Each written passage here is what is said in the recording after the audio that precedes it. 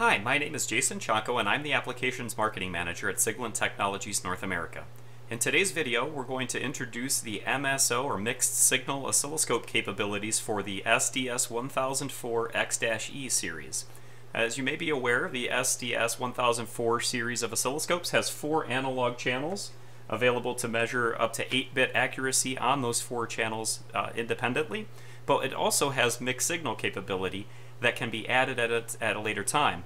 Mixed signal capability adds the ability to measure up to 16 logic channels or digital channels at the same time that you're measuring your analog channels. So if you wanted to perform serial decoding or digital debugging along with analog analysis, you can integrate all of that into the display of the SDS1004X-E.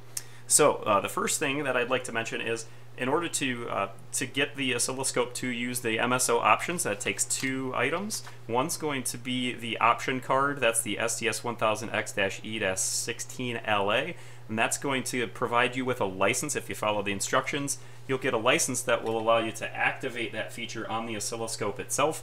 The second part of that is going to be the hardware.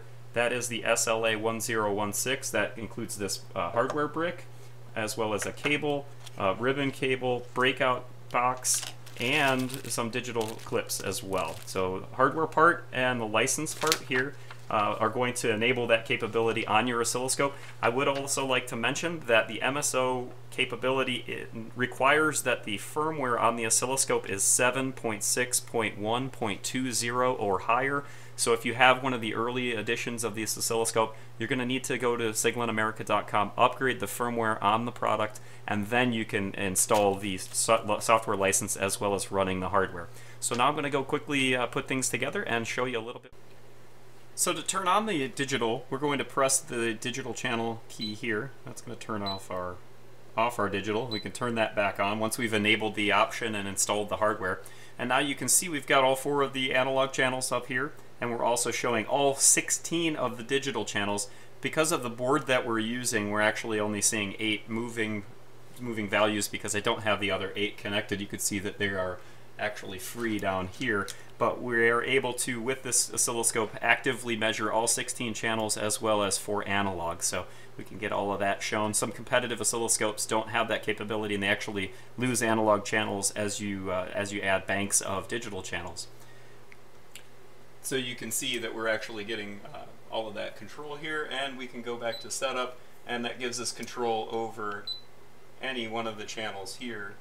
We can actually go down and get full digital control over the trigger as well as any decoding capability. Again, with the 4-channel X-E, we have the ability to, it's a free upgrade. Included with the scope is I2C CAN, RS-232, and LIN decoding. So I hope that gives you a little bit of information about the capabilities of the 1004X-E series. Again, thank you very much for taking your time. If you ever have any questions, you can always contact your local SIGLENT office. Have a great day.